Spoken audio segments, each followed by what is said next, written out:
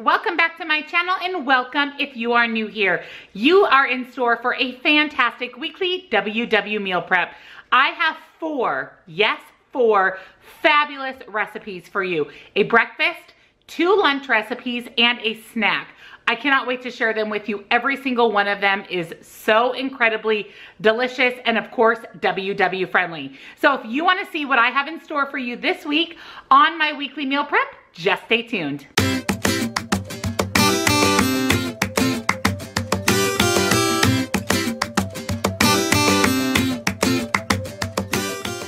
For this week's breakfast, I'm going to be making an avocado breakfast sandwich. Now, this is something that I'm actually going to prepare each morning fresh. If you do decide to make these ahead of time, if you work outside of the home, then I would recommend just leaving off the avocado and adding that in at the very end, right before you eat the sandwich. But you can certainly assemble the rest of the sandwich and add the avocado on at the end.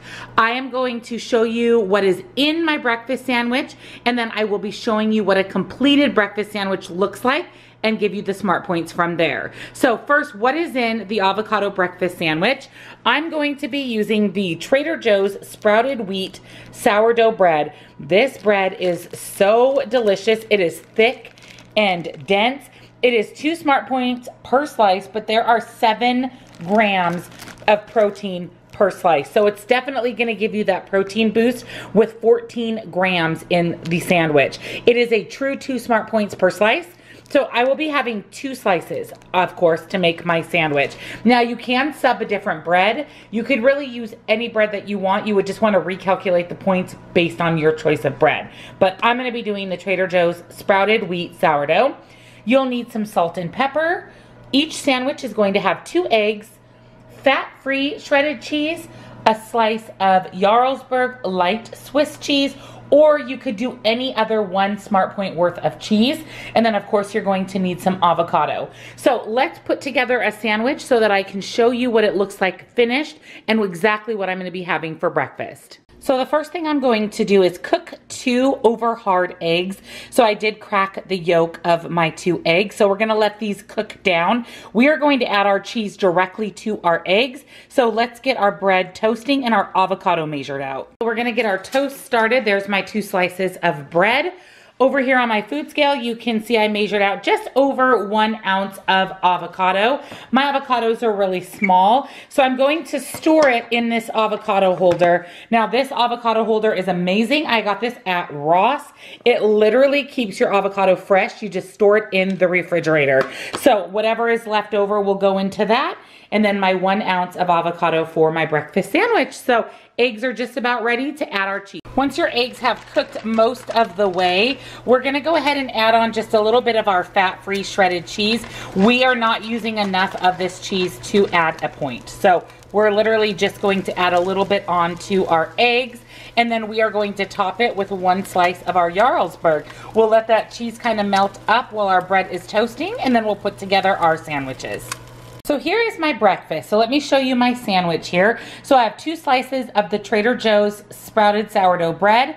I have my eggs with my melted cheese and then my 1 ounce of avocado. Basically, we're just gonna flip that over, make it into a sandwich, and then I'm gonna be pairing that with 1 serving of blueberries. So this is what I'll be having for breakfast each day for this week. So my sandwich is a total of 6 smart points. For lunches this week, or part of my lunches, I'm going to be making the Skinny Kitchen chicken chow mein, and I'm also going to be making some Skinny Kitchen egg rolls. So I'm having a Chinese type of lunch this week. So first, I wanted to get started on the chow mein. So let me show you what is in our chicken chow mein from the Skinny Kitchen. You're going to need some soy sauce, minced garlic, cooking spray, brown sugar. I use the Sucrin Gold. I purchased mine off of the Netrition website. There is a link down in the description box. If you click the link, it'll take you right to Netrition and you can do some shopping. It does help me track what you're ordering as well, so I know what to order to show you in recipes. So definitely recommend the Sucrin Gold. It is seriously the best brown sugar alternative. For my pasta, of course, I'm gonna be using the Fiber Gourmet, and we're gonna be doing the light spaghetti, so it just simulates a Chinese chow mein. chow mein. I love this pasta so much. You can also purchase this off of the Nutrition website, the same place you can pick the Sucre Gold up. So just add both of those items to your cart. I love this pasta. Look at these ingredients. 19 grams of fiber, 8 grams of protein, 23 carbs, and it's non-GMO, and that's per serving. But the best part, you guys, 2 ounces of this pasta is only 3 smart points. Traditional pasta is anywhere from 5 to 6 smart points. And in my opinion, and my husband's opinion, we like the taste and texture of this pasta way better than traditional pasta. It holds its shape. It doesn't get gooey and gummy. It is seriously amazing. So while you're on the Nutrition website, order the Fiber Gourmet pasta and the Sucre Gold. Definitely add these 2 things to your cart. You're also going to need some ginger, either fresh or powdered, 2 tablespoons of water, a large onion, some celery, shredded green cabbage, and of course some chicken. So let's get started on our chicken chow mein. So the first thing we need to do is get our chicken cooked. You can see that I cut this into pretty small chunks. This was 2 large chicken breasts.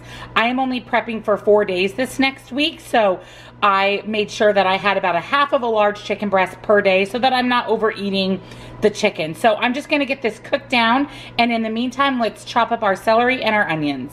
So while our chicken's cooking, I did wash my celery and got my onion ready. We're gonna chop this, and we're gonna slice these kind of on the diagonal, and we're gonna throw them all in a bowl here. Both of these are cooked down together. So let's get chopping so we can get cooking.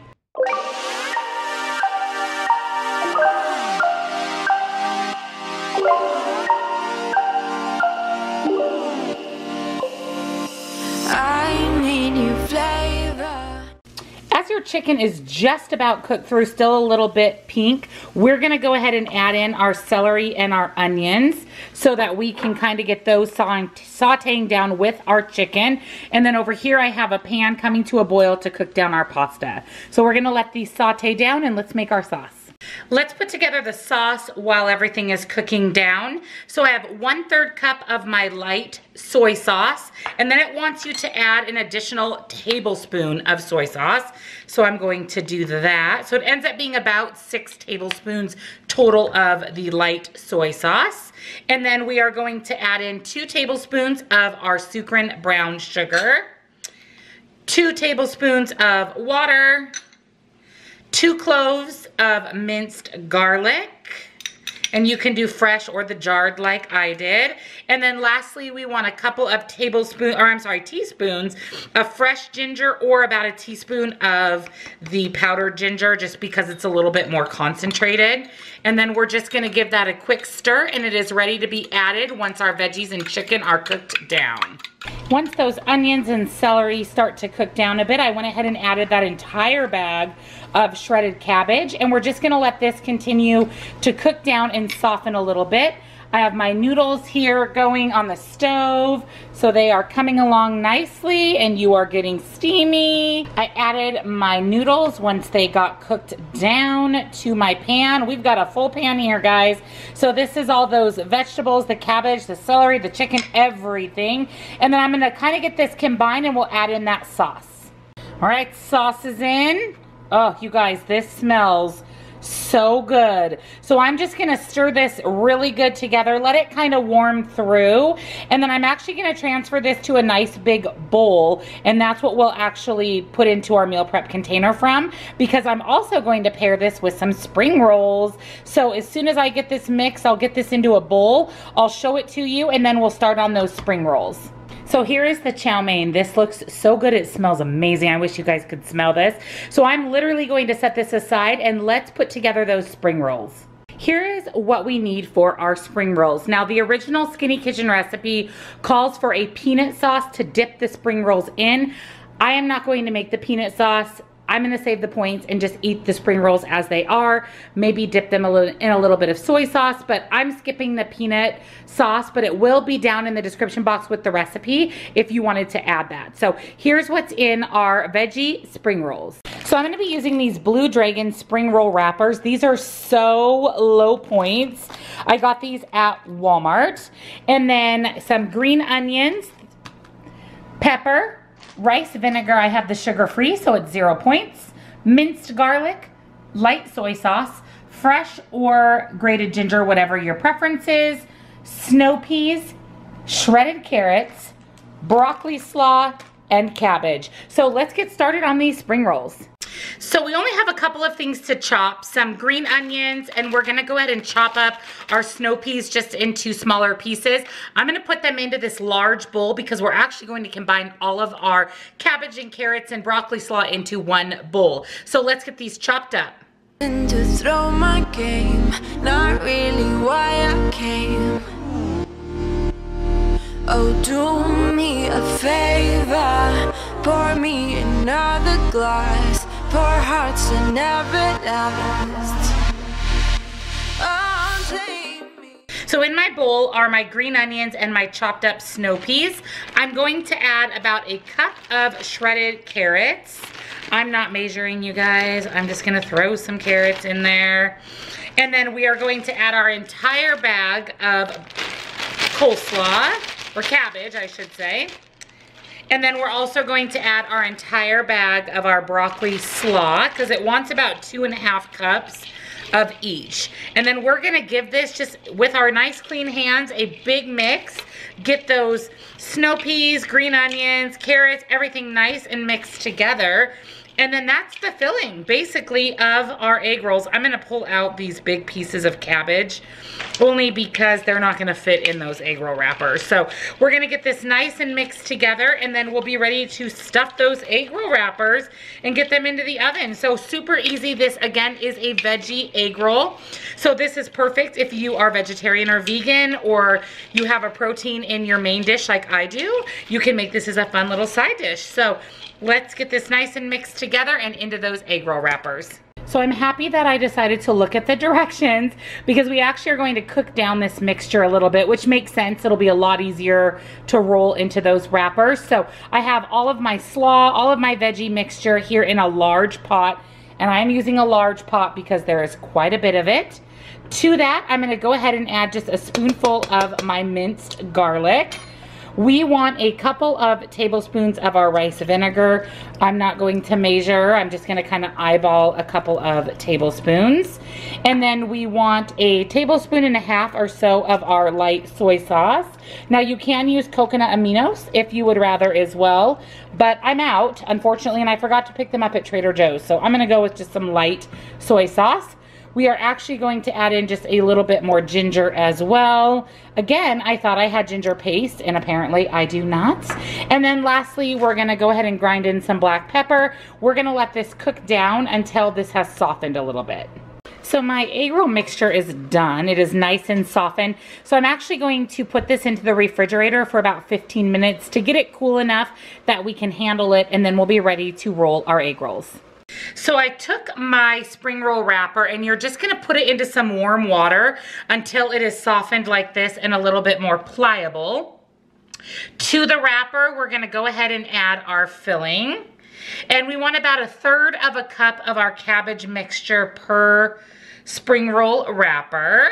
So that's about 1/3 of a cup. And then we are gonna go ahead and fold in your sides. That will kind of protect that filling.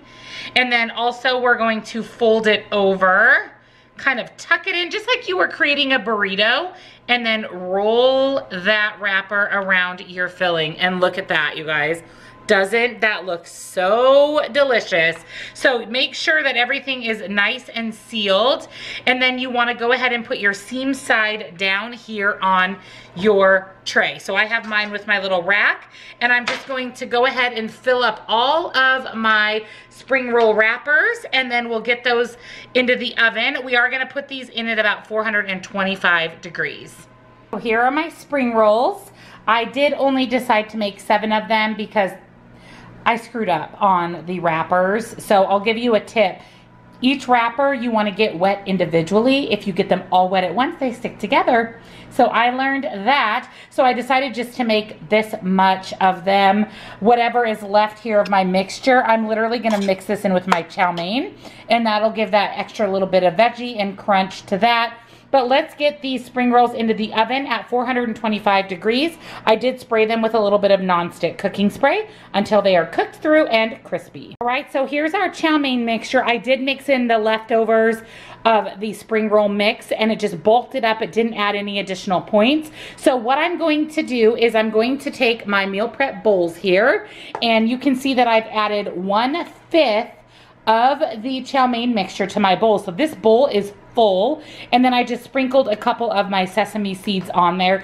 This big huge bowl is nice and full. So I'm gonna go ahead and dish up 5 equal servings of the chow mein. Or I'm sorry, yeah, I think I'm gonna do 5 instead of 4. I was gonna do 4, but there is so much here, that would be way too much. So I am gonna go ahead and do 5 servings, so a full week. I'll be back to show you what these look like, and then I'll give you the smart points at the end for both the chow mein and the spring rolls. Looking to me, new friend. No, I've been looking for a love inside, for someone I appreciate, and everything across my way. Look at these spring rolls, you guys. These look so incredibly delicious. I just pulled these out of the oven. I'm gonna go ahead and let them cool a bit. We'll get them into our meal prep, and I'll show you exactly what I'm having for lunch, give you the smart points. So here is what I'm gonna be having for lunch. I am so excited, you guys, like so excited. So I have my bowl of my chow mein. I did end up dividing it into 5 bowls instead of 4.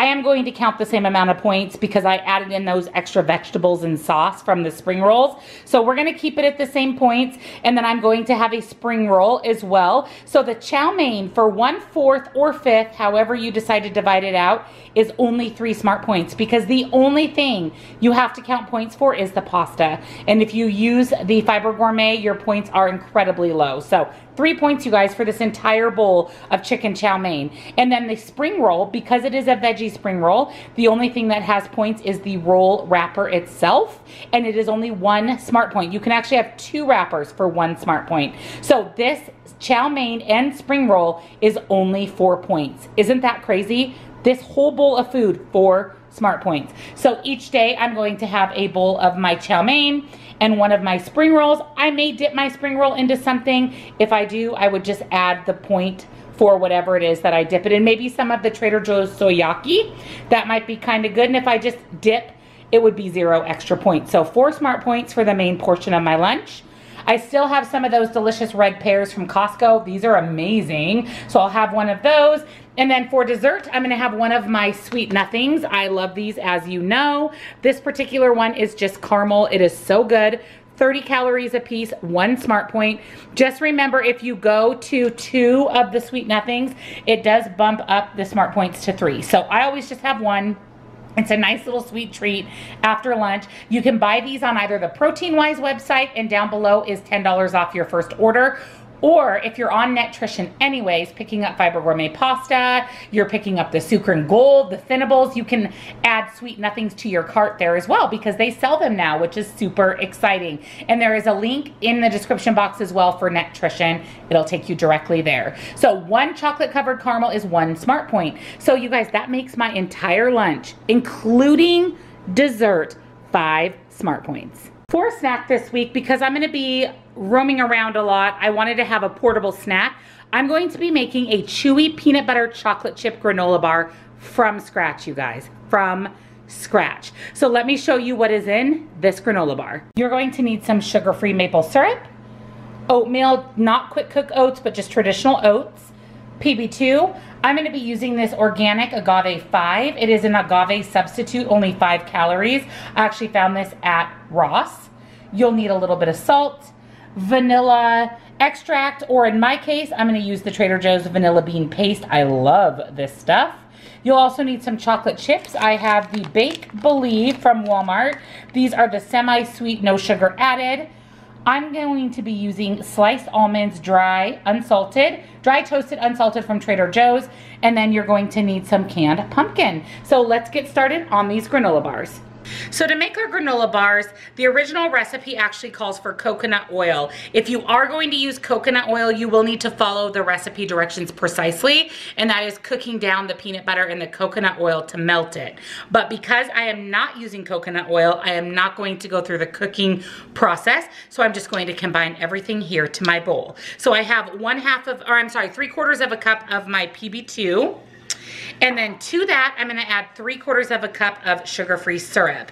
This is a recipe that Amanda Lewis, over on Amanda Lewis's YouTube channel, she designed this recipe, and it makes the best peanut butter. So basically, in place of water, you're adding in sugar-free maple syrup, and it makes this sweet, creamy peanut butter. Look at this, you guys. Yum. So again, this is Amanda Lewis's recipe. I would definitely go check her out over on her YouTube channel. She is also on Instagram as RIP Fat Girl. So I'm gonna go ahead and put together that peanut butter mixture. I mean, seriously, you guys, this looks like peanut butter, and it is so much sweeter with the sugar-free maple syrup. So to that, in place of the coconut oil, I'm going to add 2 tablespoons of pumpkin, and that is why I did not have to cook it down, because it is not in a solid state like coconut oil is. So go ahead and add in a little bit of pumpkin, and then we're going to add in 1/2 cup of our Agave 5 sweetener. We're also going to add in 1/2 cup of the slivered almonds, 1 teaspoon of our vanilla bean paste. I'm just gonna kind of wing that. This vanilla bean paste is awesome if you have a Trader Joe's near you. We wanna add in just a dash of salt, just to kind of enhance all of those flavors, cut the sweetness. So go ahead and give all of that a stir. Get that nice and combined before we add in our oats and our chocolate chips. So it is going to be a fairly thinner liquid, because you actually want this to coat those oats anyway. So this is kind of what the consistency of our mixture.